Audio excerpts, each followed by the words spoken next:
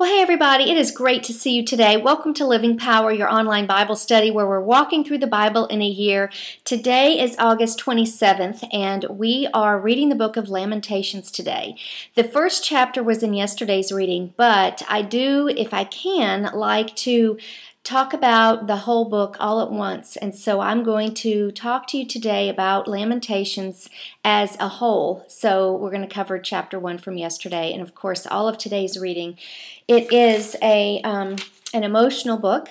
It is believed to have been written by Jeremiah, and it speaks to the time in history that we're studying.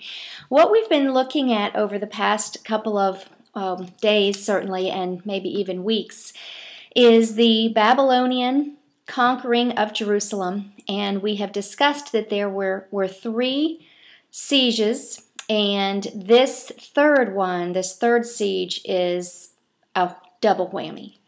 It included not only exile, but the destruction of the temple and the palaces, and the carting off of the priestly tools that were used for sacrifices, all of the articles that were designed and crafted back in Moses' day, and this is pretty significant. All of those articles, incidentally, were carted back to Babylon, and when we get to the book of Daniel, a little bit further into that book, you'll remember there was a time where, this is future, we haven't read about this yet, but Nebuchadnezzar sees a hand writing on the wall, and it's of course a prediction of his downfall, but Daniel is not part of this big party that they're having.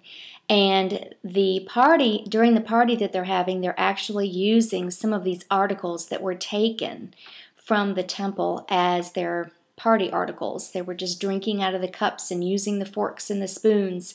Of course, they were of such value that, to the Babylonians, they didn't see how consecrated and sacred they were. So I just wanted you, for those of you that were familiar with that story about Daniel and the party and the handwriting on the wall and everything, you don't have to know that yet because we haven't read that yet, but go back, for those of you that are familiar with that. This is the time that those articles that they used at that party were stolen from the temple. Now, what's actually happening in Jerusalem? This is a story that we read in the Bible, and we think, oh, how awful. But do we really, really think, oh, how awful? I mean, this is a situation that we in America, we don't have anything to compare this to. And what's happening is that the walls of the city have been torn down. The city now has no protection whatsoever. The temple has been burned, and the Gentiles have walked in, have desecrated the temple, and they've stolen the treasury pieces. The palace has been ransacked and burned. The people, many of them have been killed, many have been exiled. Only the poor, the widowed, the elderly are left behind. You have to think of it this way. Everything in the city of value has been destroyed. And think about when you look around. Remember that movie Independence Day with Will Smith? And after the aliens came in, and you just looked around and there was just, nothing left. That's kind of how this was. And there are people literally dead in the streets, men, women, and children. It's just awful. Now, why is this significant to Israel? Let's get into some of the significance of this event. First of all, after this event, it completely stopped their festivals. Remember, they had 3 annual festivals, and the people from all over Israel would pilgrimage into Jerusalem for these festivals. And they traveled 3 times a year to do that. Well, after this, those were no more. It stopped the sacrifices. And, to this day, this year that we're in, they're not having sacrifices, they're not doing pilgrimages. This is how that happened. And the law, in verse 9, it says the law is very hard to follow. So I think I'm in chapter 1. Let me see if I am. I think I am in chapter 1. So this would be from yesterday's reading. Now, Lamentations as a book, as a whole, was written by Jeremiah, and it means to lament, be sorrowful over what has happened. They're sorrowed over the city, over the temple, over the people. And, this book, Lamentations, has been read as liturgy in Jewish services annually to commemorate this destruction of the temple. And I've even heard that it has been read on Good Friday in Christian churches. I had mentioned before that it really expresses the emotion people are feeling as we're reading about these events in 2 Kings. So try not to just kind of gloss over Lamentations. Really try to understand the emotions and the feelings that these people are going through, and try to have empathy as we read this and see what it would have been like. Interesting that the people felt that Jerusalem was safe because the temple was there. And these verses are kind of interwoven in Lamentations and in the history books, and you have to be real careful to find them. If we go to Lamentations 4, verse 12, let's just skip over there right now. I will read you a verse that is very telling. It says, "Not a king in all the world, no one in all the world, not a king in all the earth, no one in all the world would have believed that an enemy could march through the gates of Jerusalem." There it is in 4:12. This is why it was such a shock to the people. And, we were shocked in this country at 9/11. Literally shocked. We will never forget where we were when we heard of the terrible destruction of the Twin Towers. These people in Jerusalem were shocked, just like we were. And I put in my Bible on 4:12 there, America, because we have this, hopefully not as much today as we did prior to 9/11, but had this false sense of security, that no one could come in, that we were protected. And I just think it's a very good reminder here. Here it is in the Bible that we trust in the Lord. We don't trust in princes or leaders, our military, but we have to be obedient to the Lord because He is our true protection. And I found a quote that I thought you would like in one of the commentaries, and it says, "God does not hold stones in higher regard than obedience. Disobedience brings destruction." And of course, he was referring to the stones as being the temple. The Jews placed their confidence in the temple because it was there. Kind of like we in America place our high regard in our military and our might. Here's something else to think about. There is a plea in Lamentations to judge the nations for doing this to Israel. And God said yes, that He would do that. He will judge the nations. Even though, this is how God works. In His sovereignty and in His justice, He uses the nation of Babylon to come and judge and punish and chastise Israel, ultimately for their restoration to Him. But He has to, and He will, in His justice, come against the nation of Babylon for their role in it. And I know that seems kind of odd, but God is a God of justice, and He makes sure that justice is served wherever there is injustice.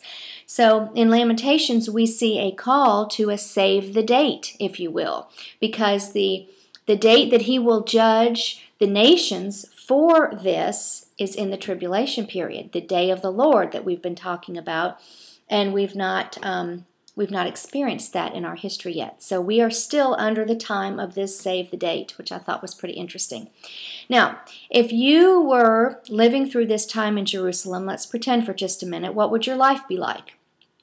Well, if you were not exiled, and just think about how terrible that would be, to be kicked out of your home. Some people were separated from their families. But let's assume that we were of the people that were left behind. There would be tremendous famine. There would be crops destroyed. There would be lack of food. And it was so bad that people were bartering their stuff for their food. And if you had rations of any kind, in Atlanta we had we had, I think it was a snowstorm last year. We're not used to that. And it snowed for maybe 2 or 3 days. No, it snowed for a day, but it got so cold that there was ice all over the road. Well, I went to the grocery store after 4 days, and thank goodness my dad had a truck. He was able to drive me there, so we were able to get a couple things. But I was shocked. The city had been shut down for multiple days, and I was shocked because the shelves were empty, empty, empty. And I remember we said to each other, boy, if we ever had a really bad storm, we would not be prepared. And, it's interesting that the people were bartering stuff for food. It was really bad. So throw materialism out the window. We were just reading a couple weeks ago about how the women were proud of their scarves and their jewelry and their painted nails and their little flippy shoes and all the clothes and everything that they had. And now we see a totally different picture. You talk about turnaround. Now we see them with nothing, and it is so bad. I want to warn you what I'm about to say because it's gross, but we need to say it. They were eating their own children. And you think, how in the world can they eat their own children? Look at Lamentations 2:20 and look at Lamentations 4:10. It's there twice. It's repeated. And I went back into Leviticus. Leviticus is the Old Testament book that we read back in February. And this is where the blessings and the curses were spelled out for the people. So we think these blessings and curses were irrelevant. A lot of people, when they read the Bible, skip over that. Don't do that. This is so, so, so important. I want to read you Leviticus with the Lamentations that we're reading today so that you can see God's fulfillment of prophecy. What He said would happen is happening in a nutshell. Let me read Leviticus 26, verse 23. And if you fail to learn the lesson and continue your hostility toward me, now remember, this is under Moses. This is what he's saying under Moses. Then I myself will be hostile towards you. I will personally strike you with calamity 7 times over for your sins. I will send armies against you to carry out the curse of the covenant you have broken. That was Babylon and Assyria, right? And then it says, I'm in verse 27, in spite of all this, if you refuse to listen, etc., etc., I will vent my full hostility. I will punish you 7 times over. Verse 29, then you will eat the flesh of your own sons and daughters. There it is in Leviticus. And here we're seeing the fulfillment of that. This is what the people were actually having to do. I mean, it is, now these were not bad mothers. I do not believe these were bad people. This is utterly, total depravity and desperation. They had absolutely nothing else that they could do. I mean, it's just awful. And Lamentations 2:20 is the verse that I put here beside this. Leviticus chapter 26, verse 29. Now, let's move on past that because that's really awful.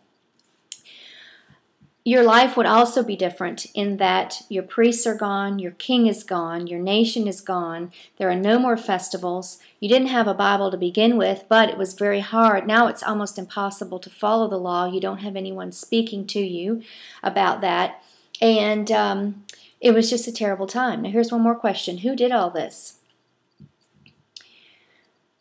God says in His Word that He brought all of this. And in Lamentations 2:8, I find it utterly amazing. It says He made careful plans when He planned out the destruction of the temple. It was certainly not something that He wanted to do. He took no pleasure in any of this. He wanted to bless His people. And that's why He spelled out so carefully, do this, be obedient to me, follow my law, and I will bestow all of these blessings on you. Well, the people did not do that. And God is simply fulfilling everything He said would happen hundreds of years before in the time of Moses. He is giving the land its Sabbath. This is very important because the people did not follow. This was yet another requirement that they did not follow, that every 7 years they were supposed to let the land rest. And they were supposed to just eat off of the the produce that the land produced, but they weren't supposed to till the land and all that. They were supposed to give the land its Sabbath rest. Well, there are 2 places in Scripture that it says if you don't give the land its Sabbath rest, then ultimately a curse will be brought upon you for that. That's in Leviticus 26, 34, and 35.